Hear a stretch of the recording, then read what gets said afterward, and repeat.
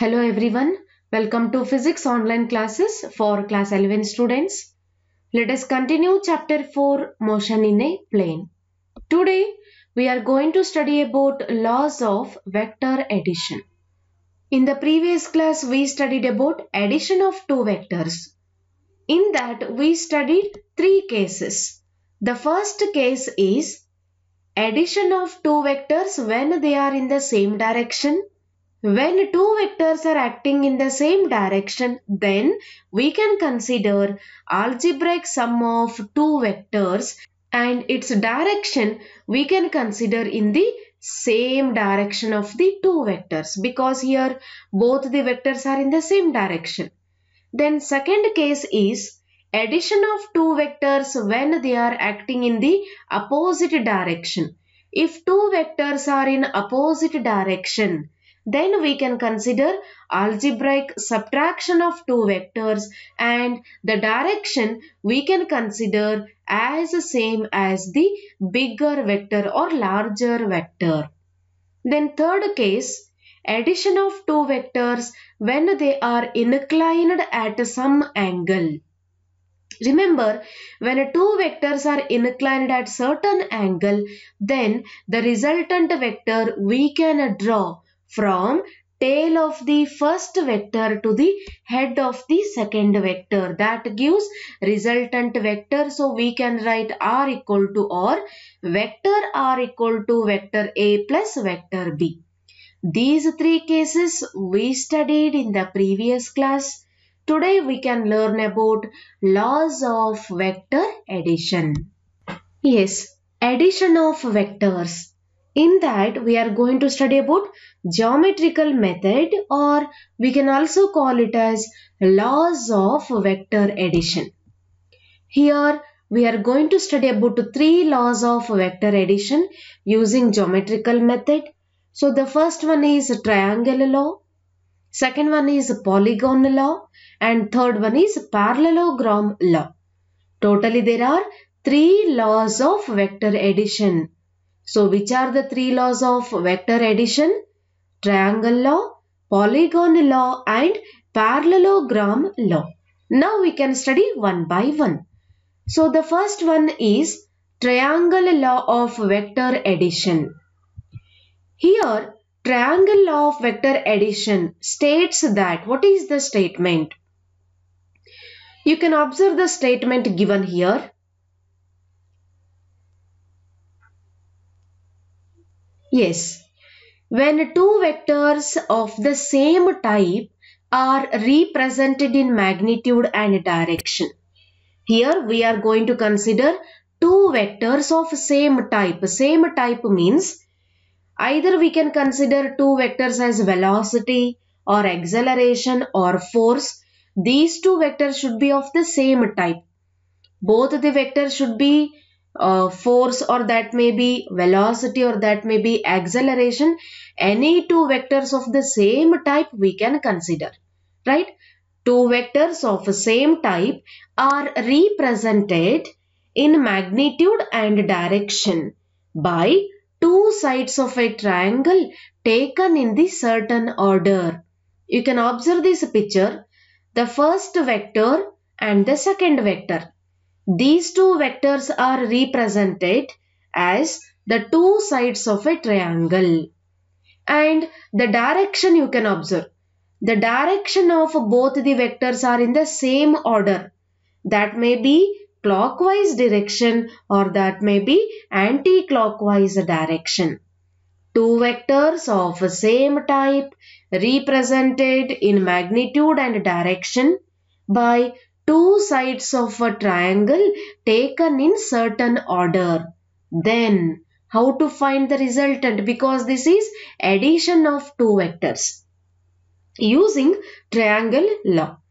Here the resultant vector is represented in magnitude and direction by third side of a triangle taken in opposite direction. You can observe this diagram. Where is the resultant vector? The resultant vector we are going to take on the third side of a triangle. What about direction? Always remember, resultant vector direction is opposite to the direction of two vectors. Initially, we considered anti-clockwise direction. You can observe first vector and second vector directions. Exactly, they are in the anti-clockwise direction. But the third vector, resultant vector, is clockwise direction. So what is the statement of a triangle law of vector addition? When two vectors of same type are represented in magnitude and direction. Magnitude and direction. How you are going to represent magnitude and direction in the diagram? The length gives magnitude, arrow mark gives direction. Is it clear? So these two vectors are represented by two sides of a triangle taken in the same order. That may be clockwise or anti-clockwise. That should be in the same order.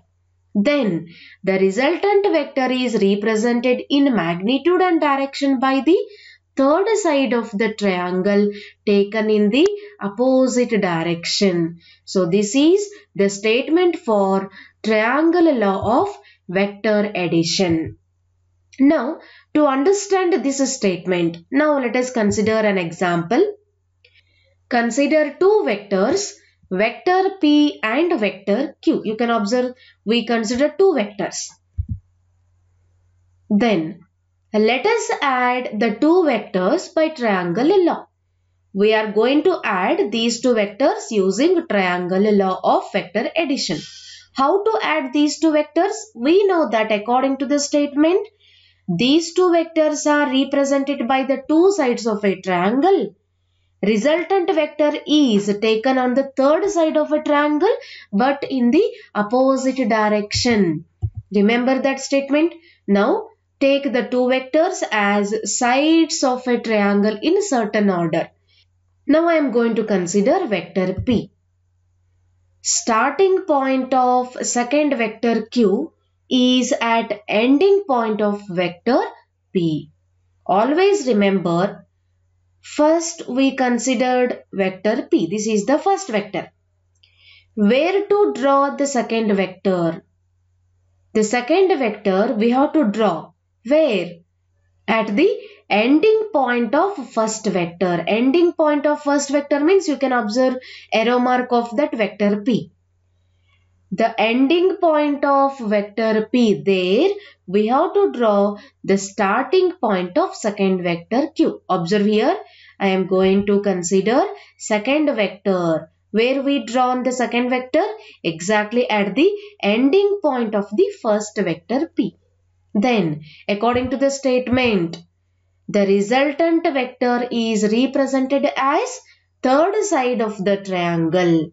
Now we can consider third side of a triangle. Where we have to draw that third side of the triangle or the resultant vector? Remember, the resultant vector starts from starting point of first vector and ending point of the second vector. Observe here, I am going to draw vector R. Vector R is the resultant vector. Where we have to draw this resultant vector? From starting point of first vector to the ending point of second vector. That gives resultant vector. So this is all about triangle law of vector addition. Yes, what is the statement? Remember, if you know this diagram, remember only the diagram part. Using that diagram, easily you can write down the statement. Yes. Now using this diagram, you can try to write the statement. Yes, what is the statement for triangle of vector addition? When two vectors of the same type represented in both magnitude and direction by the two sides of a triangle taken in the same order, then the resultant vector is represented both in magnitude and direction by the third side of a triangle taken in the opposite direction. So this is all about triangle law of vector addition. Now we can study about polygon law of vector addition. Polygon law of vector addition. What is the statement? You can observe here. The polygon law is useful to find the resultant of a number of vectors graphically. So why we have to use this polygon law? This law is useful to find resultant of number of vectors graphically. If there are two vectors, easily we can use a triangle law. If there are more than two vectors, more than three vectors, if there are n number of vectors, then graphically we can find resultant of that vector using Polygon law of vector addition. Yes, what is the use of Polygon law of vector addition? This Polygon law is useful to find the resultant of a number of vectors graphically. Then, what is the statement? Observe the statement here.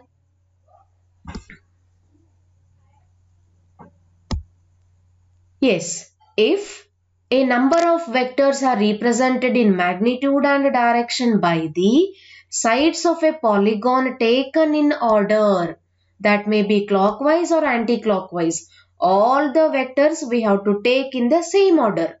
Then their resultant is represented in magnitude and direction by the closing side of a polygon taken in the reverse order. So this statement will be very clear when you understand this diagram. I am going to consider number of vectors. Let us consider the first vector v1, second vector v2, third vector v3, fourth vector v4, fifth vector v5 and so on. Now I considered 5 vectors or n number of vectors. We are going to take these vectors as the sides of a polygon. Now I consider the first vector v1. We have to consider in the same direction. So the second vector v2. Observe this diagram. Third vector v3. Fourth vector v4. Fifth vector v5. Observe this diagram and its direction. Totally there are 5 vectors represented in magnitude as well as direction by the sides of a polygon taken in the same order. Now it is in the anti-clockwise direction. All the vectors are in the same order. Then how to find the resultant? Their resultant is represented in magnitude and direction by the closing side of the polygon taken in the reverse order. Here vector v represents the resultant vector. You can observe the direction. All 5 vectors are in the anti-clockwise direction, but the resultant vector is in the clockwise direction. Resultant vector is represented by the closing side of a polygon taken in the opposite direction or in the reverse order. Right? Now, I will explain the Polygon law of vector addition. Here we considered v1, v2, v3, v4 and v5. Vector v1, vector v2, vector v3, vector v4 and vector v5. What are these? These are a number of vectors of different magnitude and acting in different orientations. Means different direction. All these vectors are having different magnitude. For example, the first vector may be having value 5 unit, second vector is 3 unit, third vector is 10 unit and so on. All the vectors are having different magnitude, different numerical value and the directions are acting in the different orientations. These 5 vectors are represented in magnitude and direction by the sides of a hexagon. Hexagon means how much? 6. 1, 2, 3, 4, 5, 6. 6 sides. Here we are going to represent all the 5 vectors by the 5 sides of a polygon or hexagon taken in anti-clockwise direction. So this is all about the second law, that is Polygon law of vector addition. Either we can consider 4 sides or 5 sides or n number of sides. but the closing side should be resultant vector and it is acting in the opposite direction. Is it clear? Yes, what is the statement for polygon law of vector addition? When we considered number of vectors represented in magnitude and direction by the sides of a polygon taken in the same order, then the resultant vector is taken on the closing side of a polygon taken in the opposite direction. So this is all about polygon law of vector addition. Now we can study about the third one, parallelogram law of vector addition. Observe the statement. If two vectors of same type acting simultaneously at a point are represented in magnitude and direction along two adjacent sides of a parallelogram. Here we considered two vectors of same type but they are acting simultaneously at a point. They are acting at the same point. That is very important here. So here we are going to consider these two vectors along the two adjacent sides of a parallelogram. Then what about the resultant vector? Resultant vector is represented in magnitude and direction by the diagonal drawn from the same point. Observe the diagram, it will be very clear. Observe the diagram, there are two vectors, vector P and vector Q. How they are acting? They are acting simultaneously at the same point.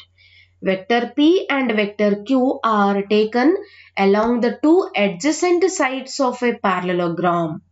Then their resultant vector is represented by the diagonal red color line. You can observe. The red line gives diagonal which is resultant vector of these two vectors. Vector P, vector Q, vector R. All these three vectors are starting from the same point. Observe the diagram. From the same point, all the three vectors are drawn. Vector P, vector Q are adjacent sides and the resultant is taken along the diagonal of the parallelogram. So this diagonal represents resultant vector of two vectors. Right? Yes, what is the statement for parallelogram law of vector addition? Just you observe the picture or the diagram, then you can easily write down the statement in your words. Yes, we considered two vectors of the same type acting simultaneously at a point, represented both in magnitude and direction along two adjacent sides of a parallelogram. Then their resultant is or their resultant vector is represented along the diagonal from the same point. So these are the three laws of vector addition, or we can also call it as a geometrical method for vector addition, because we used geometrical methods like a triangle, polygon, parallelogram.